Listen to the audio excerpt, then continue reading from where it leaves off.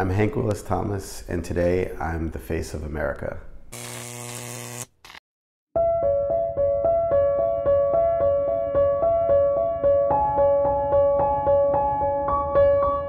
My parents have always been people who broke the rules or worked against the status quo, and were part of a generation of people who didn't know how to kind of do what they were supposed to do, and opened new avenues in their minds, but also in society for success.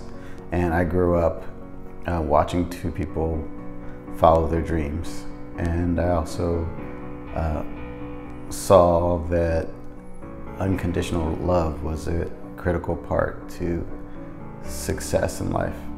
My name is Hank Willis Thomas. I'm a person, and part of my life is creating images and objects that encourage people to have dialogues around history, popular culture, and the way in which power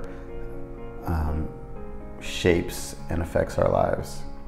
I discovered that I was an artist when I was probably 28 or 29 years old, although I'd been in art school for probably 12 years by then, and then I had even gotten a master's degree.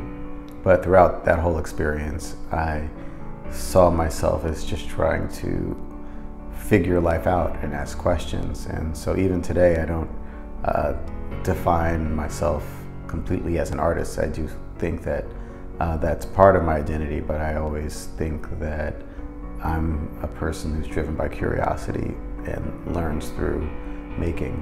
Well, I would say that I was definitely inspired by James Baldwin, African-American writer, activist, by Malcolm X, a African-American writer, activist, by Gordon Parks, a photographer, by Margaret Burke White, another photographer. I was really interested in people who didn't do what they were supposed to do based off of what society was telling them.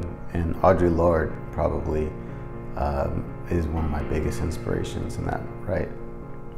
Well, I think artists should be civic leaders, and that we have a role to play in creating the narratives that our society's culture are based around, and that really the laws are a reflection of our culture, and that oftentimes when we in the creative community don't see ourselves as doing civic work, we're kind of missing a really important opportunity to affect the world that we live in. I think every day I learn of my power, and that when we make images and objects as artists, we aren't often thinking that anyone will ever care about them. And so it continues to impress and astound me that I make work and have made work that has a lasting impact on people. I think art is always of its time, about its time, but also in the conversation with the future. And so I can't imagine a period where there won't be a need for arguments and debates about human rights and for human rights, for greater equality. And I think that's part of the joy of life, is the beautiful struggle.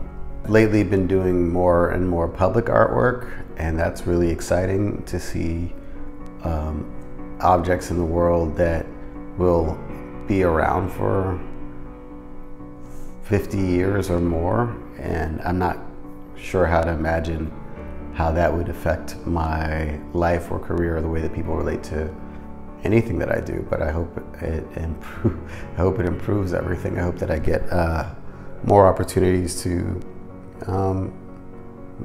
put words, images, and objects in the public space that ask viewers to question the status quo. In 100 years, I hope that there is human civilization on a sustainable planet, and I'd be happy to be forgotten.